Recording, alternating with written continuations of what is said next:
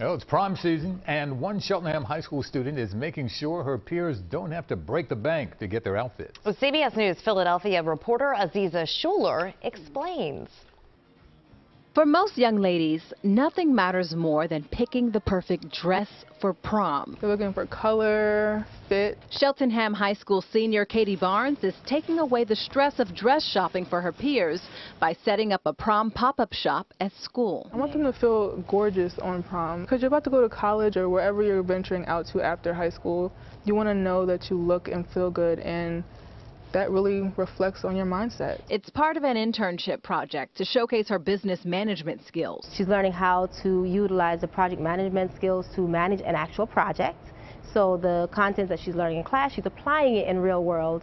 Hold the top. I love it. About 50 of these stunning gowns were donated by Moncherry Bridal Shop in Trenton. Others are gently used. There's also a selection of suits for the fellas. And like a savvy businesswoman, Katie's prices are unbeatable. Brand new dresses donated are all $40. Every single one is $40, no matter the size, no matter the color. And the used ones are $30. Senior year is a very expensive year. So it's just an amazing experience to allow everybody the opportunity to be able to get something that's beautiful and even new for $40, and you still look like $1 million. Katie says all the proceeds will go to St. Jude's Children's Hospital. And the prom pop-up shop is this Saturday from 11 a.m. till 2 p.m. here at Cheltenham High School, and students from all across our area are welcome to come out. From Wyncote, Aziza Shuler, CBS News Philadelphia.